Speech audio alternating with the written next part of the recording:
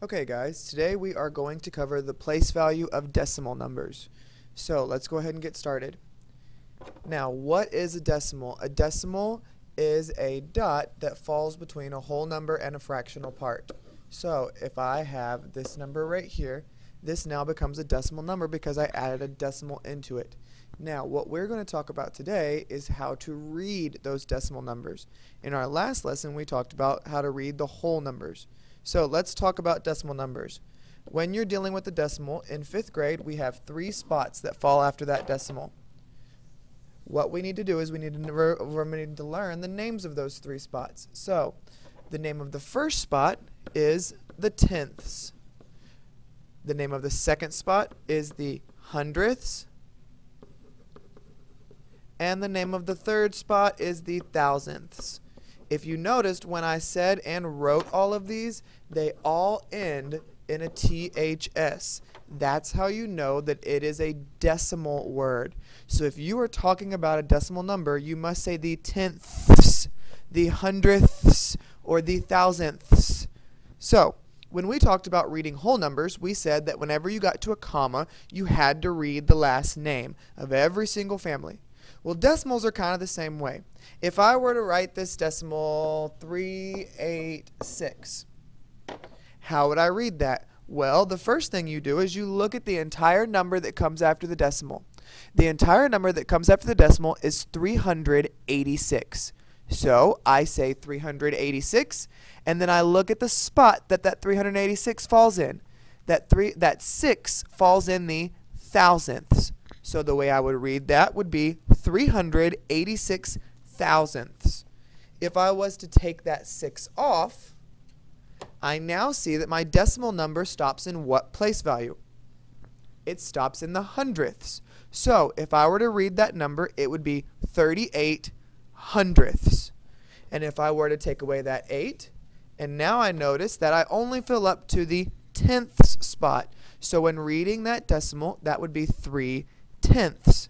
Now, what do we do when we throw a whole number in the mix with the decimal? So if I had the number right here, if I had that number, well, you read it. You read the first number first. You read the whole number first. That number is 12. Whenever you get to a decimal, you say and. You have to say the word and whenever you get to a decimal.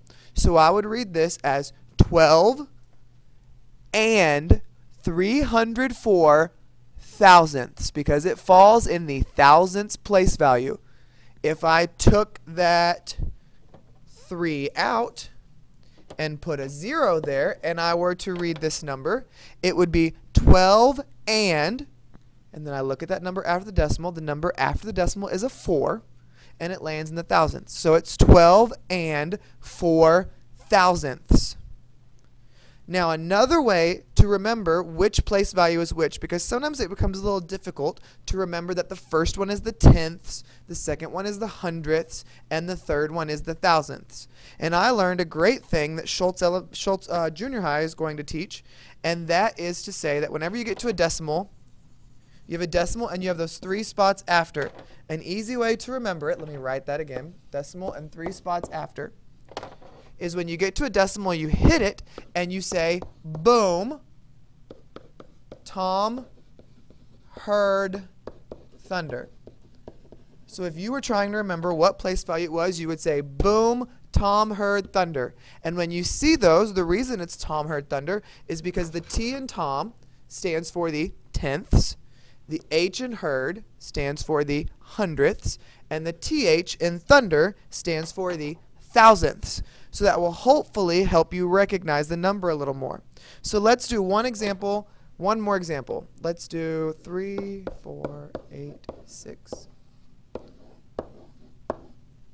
So if I were to read this number, I read the whole number first. My whole number is 3,486. I read the decimal as and then I read this entire number at the end. That entire number is 21. Now that 21 falls in 1, 2, 3 spots. So if I do my boom, Tom heard thunder, I know that that 1 stops in the thousandths. So that is 3,486 and 21 thousandths. Let's do one more.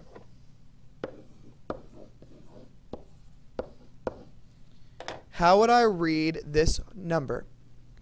I would read it as 604 tenths, because there's only one spot after the decimal that it fills up. And I say, boom, Tom. Well, the T stands for tenths.